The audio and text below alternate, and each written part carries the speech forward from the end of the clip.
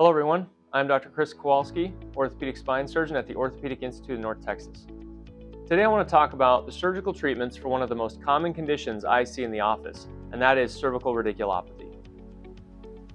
This condition is most commonly treated by one of two procedures, an ACDF procedure or a cervical disc replacement. ACDF is the most common procedure performed when treating cervical radiculopathy. The name of the procedure describes exactly what happens during the surgery.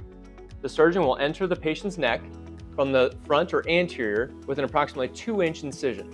The voice box, also called the larynx, and the swallowing tube, the esophagus, are moved to the side in order to access the bones and the discs of the cervical spine, as seen here. The level where the disc and bone spurs are pressing on the nerves is accessed, and the disc and bone spurs are removed. This relieves all the pressure off the nerves in order to decrease or eliminate the pain passing from the neck down into the arms and into the hands. After relieving the pressure on the nerves, a piece of bone material is inserted into the space where the disc was in order to allow the bones to heal or fuse together.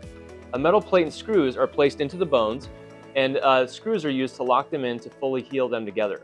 After surgery, patients are placed in a cervical collar to give extra support and stability. Patients are seen back in the doctor's office at 3 weeks after surgery to check the incision and x-rays, and if everything looks good, the patient will be allowed to discontinue the cervical collar. Patients are typically maintained on restrictions after the surgery, including no lifting with the arms or hands and no strenuous work for 6 weeks after surgery. Now, let's talk about the artificial disc replacement. Disc replacement is a minimally invasive, motion-preserving procedure that is also an option in certain patients who have cervical radiculopathy.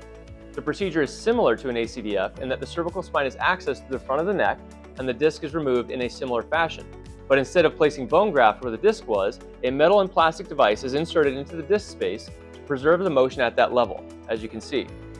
Research seems to suggest that patients who are able to return to activity slightly faster than an ACDF procedure, as there is no need to wait for the bone to fully heal with a disc replacement. After surgery, patients are placed in a cervical collar to give extra support and stability to the neck, and patients are seen back in the doctor's office at 3 weeks after surgery to check the incision and x-rays. If all looks good, the patient will be allowed to progress activities as tolerated. Lastly, let's talk about the risks. No surgery is without risk, and neck surgery does carry some significant risks, but fortunately these risks are low. The most common risks that nearly all patients should expect after this type of procedure is having trouble swallowing and having a hoarse voice. These symptoms do resolve in nearly all patients within a few weeks after the surgery.